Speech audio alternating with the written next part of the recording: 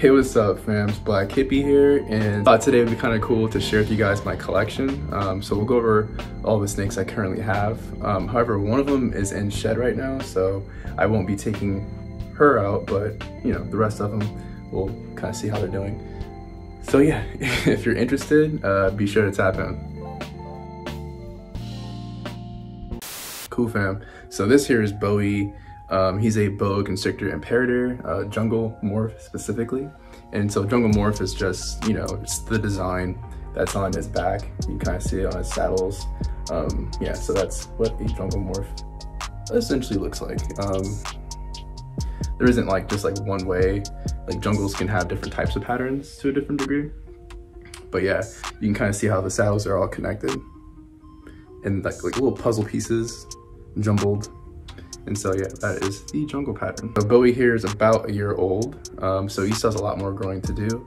He is what you call a Central American boa, so that's just locality.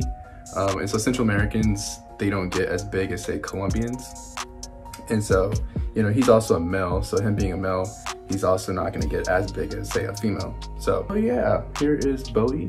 He was my second boa, my third snake that I got. When I first got him, he didn't look like this at all. He looked very different. Way more like drab, like a basic plain looking color kind of thing. But yeah, his color has definitely changed a lot. He's just like caramel, kind of like pink hue to him, you know? But yeah, beautiful snake, really cool dude. Never had any problems with him. He's pretty chill for the most part. There are times before where he's gotten like a little nervous, but you know, nothing out of the ordinary or scary or anything like that, you know. He's a great snake. So yeah, this is one of my snakes. So yeah, this is, like I said, Bowie, jungle morph. I feed all my snakes frozen thaw, and currently my boas, him and Kiki, they're both currently on large adult mice. And so yeah, I feed them about once every 10 to 14 days roughly. And yeah, so it's been working out well for them. You probably see them a little bit better if I turn down the light. Cool. So yeah, this here is Bowie.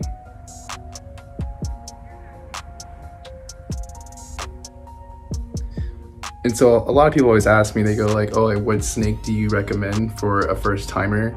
And honestly, I definitely highly recommend these dudes. These are my favorite species of snakes. And that's just because they reach a decent size. You know, they don't get too big, but they're, you know, it's an impressive size, but definitely manageable, if that makes any sense, you know? So, you know, and they're super docile, so they're really cool. And yeah, so this here is Bowie, and I'm about to go put him up, and then we're gonna keep it going. Alright fam, so this is my next snake I got. This is Kiki here. She's also a boa constrictor, just like Bowie is, but a little bit different.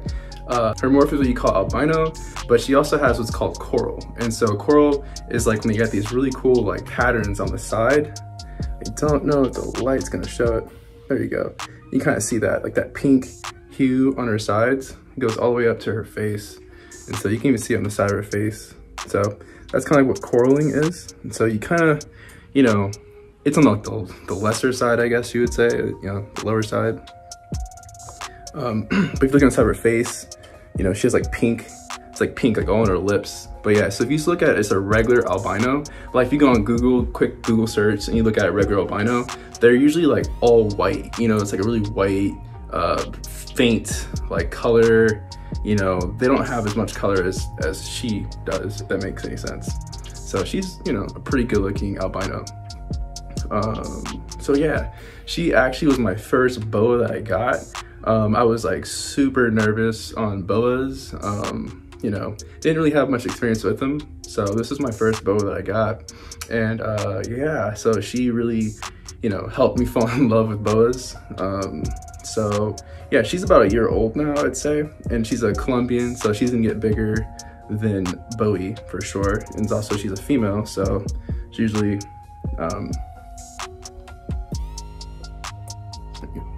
it's usually easily noticed, or it's common, there you go. It's common for females to be bigger than males, so more than likely she's gonna be way bigger than Bowie. So that'll be interesting and fun to see, right? So anything fascinating about her? So like I said, she was my first boa that I had, and you know, really this like helped me, I mean, really get over like my fear, you know, irrational fears, you know. And so she also made me want to get into other snakes. And so, you know, that's why I ended up getting a Brazilian rainbow boa, which is the other boa that I have. And so I just love boas. Boas are just like, honestly, like my favorite types of snakes. But specifically, like BCIs are just like really awesome. They're really cool snakes. I kind of geek out about these guys a little bit. But I also love Brazilian rainbow boas too. They're really cool. Mine is in shed right now, so I'll show you guys what she looks like in shed. So you guys can see that. It's actually pretty intense. They have like the craziest sheds. They're kind of like little zombies, if you will. So I'll show you guys what that looks like in a second. But you guys, one more little look at Kiki here. And she's definitely like already gotten so much bigger. Like my first got her, man, she looked like a little earthworm. Like she was so tiny. But now she's definitely getting bigger. But yeah, so like if I ever needed like an ambassador snake, she's definitely the one that like I feel the most comfortable like passing her to somebody else and, you know, letting somebody else like handle her. She's really, really good. Never had any issues like with her. She's never even been like afraid, like, you know, she's just really chill. So yeah, this is Kiki here. Got one more little look. See how long she is. She's so much longer than Bowie already and thicker. But yeah, these guys do grow slow. I mean, if you feed them correctly, if you power feed them, obviously they're gonna, you know, get really big, really quick.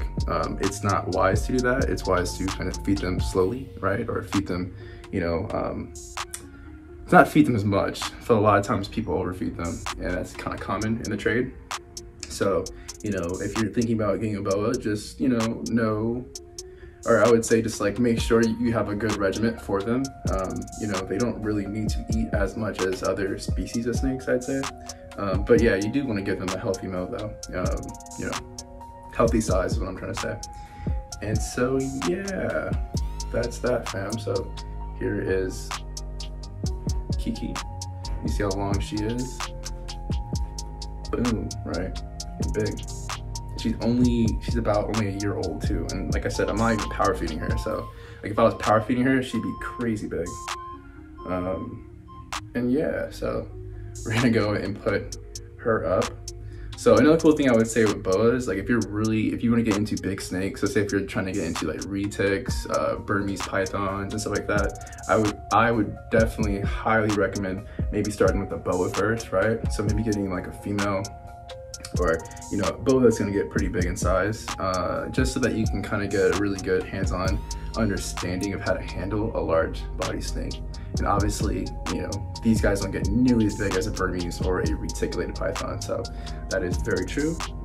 But great practice if you're trying to get into larger snakes.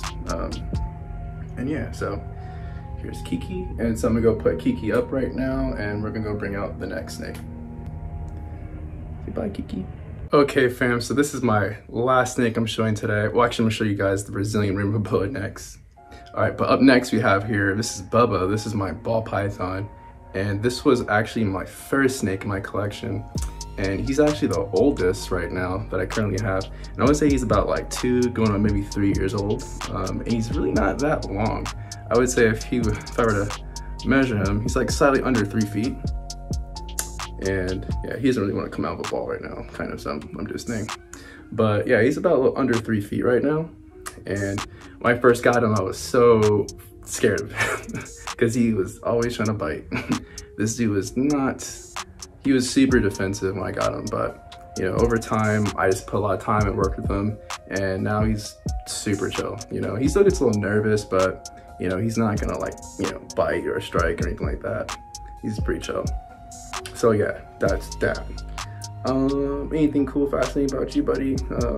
Yeah, so this was the first snake I added to my collection, and yeah, he really made me want to get more snakes. And so it's kind of funny because I joined a lot of groups, and I was asking people, I was like, yo, like what is a great first snake for me to get? You know, I want to get back into the culture, or I wanted to be back into owning snakes. I had a snake back in college, and it was a ball python that I shared with my roommate, but long story short, I wanted to be back into snakes. So I was asking around people. I was like, yo guys, like what's a cool snake to get back into snake culture? And everyone's like, ball python, ball python. I was like, you know, I had one of those before.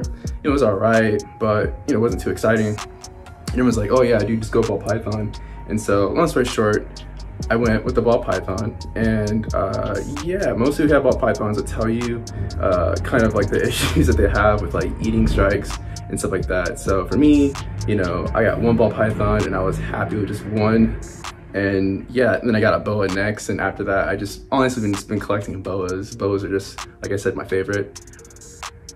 There's nothing wrong with ball pythons. It's just, if I had a choice of like, you know, what snake would I have more of, it would definitely be like other snakes than ball pythons. I think for me personally, one is more than enough, but that's just me. Other people like what they like, you know.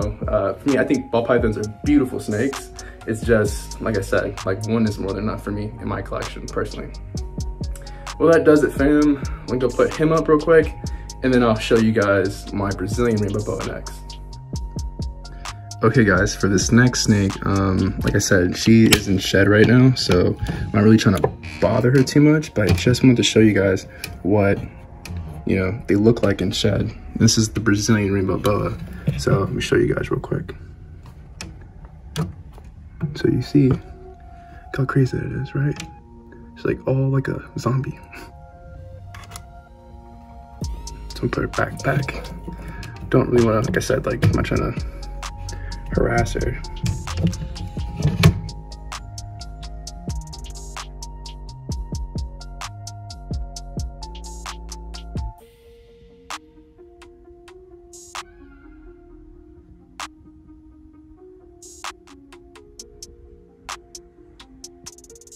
Okay fam, so yeah, we just ran down my current collection that I have right now. I hope you guys enjoyed it.